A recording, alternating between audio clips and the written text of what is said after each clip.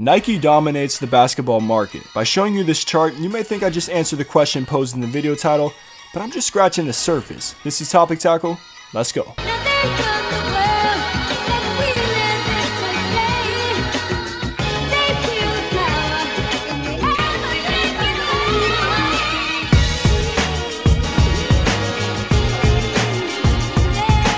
What's good, people? JC3 here, and this week in the United States is the time where brand names say thank you to all the people who will go out and spend money on their products on Black Friday. And there's also this day called Thanksgiving, which is otherwise known as the day before Black Friday, considering that all sales start on this day.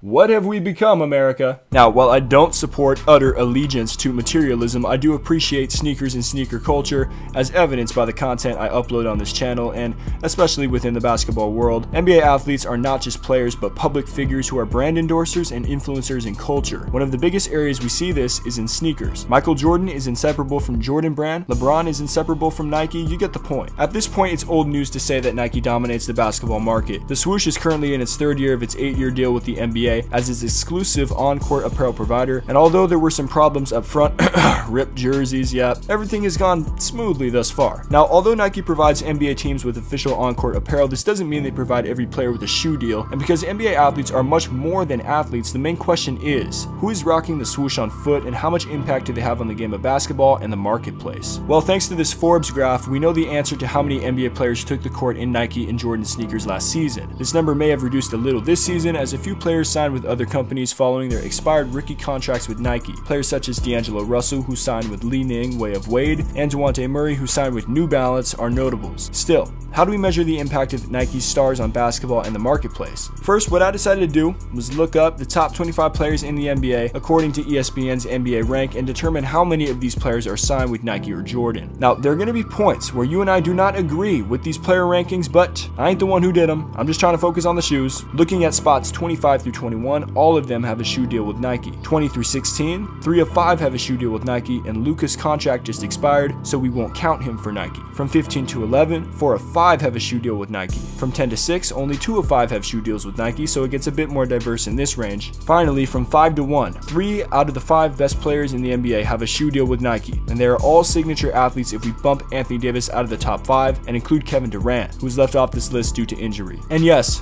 I see that LeBron is ranked 3rd. So disrespectful!